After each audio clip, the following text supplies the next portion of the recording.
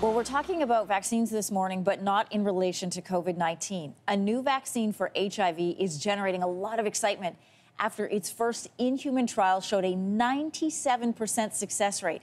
Adding to the excitement, the team of researchers behind the HIV vaccine have partnered with Moderna for phase 2 to create a version of it using mRNA technology. That's the same technology that was used to rapidly create successful COVID-19 vaccines. So with more on this, we are joined by CTV Science and Technology Specialist Dan Riskin for another edition of This Week in Science. I'm glad you're joining us with some really exciting news, Dan. How promising is this new HIV vaccine? It's as promising as you could hope for, but it is just after phase 1 trials. So what they've done so far is to give the candidate vaccine to people who don't have HIV, people who are healthy, to make sure that it doesn't have any negative side effects, and then to check the antibodies of those people to see if, in a petri dish, those antibodies react to the HIV virus. And that 97% comes from that. So there were 48 people in the trial.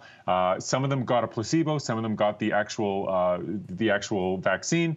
And of those people who got the vaccine, 97% of those people developed antibodies that should work on HIV. And so the hope is, as this goes to phase 2 and phase 3 trials, that it continues that record of success. And finally, we have sort of a magic bullet that will work on this virus that has caused so many deaths and so many problems around the world. It's interesting that the partnership with Moderna is going to help speed up this process.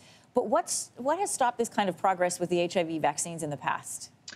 You know, I think often with COVID-19, we don't stop to realize how fortunate we are about so many aspects of the virus that has caused this pandemic. It's terrible for many reasons, but it has been a relatively easy target for vaccines compared to something like HIV.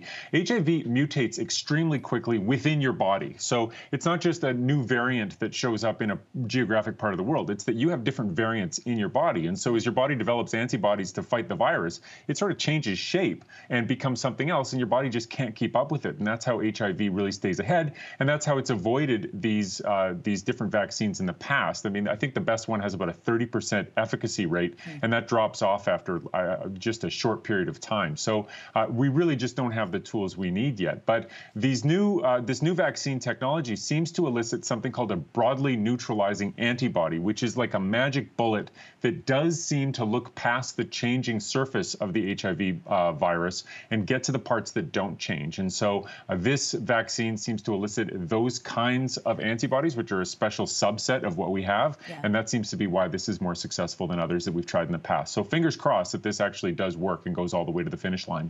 Dan, give us more details about why this Moderna partnership is so important. Well, so this is the great thing about the way that the scientific community stepped up for COVID-19 is that it's not just about COVID-19. It's about all the different parts of our lives and certainly about healthcare in general. We're going to come out of this so much wiser and so much farther ahead than we were coming into it. And we've paid a great cost. There's no question. But there will be benefits for us to reap. And one of these is mRNA technology. And so mRNA vaccines didn't exist before COVID-19. They were created.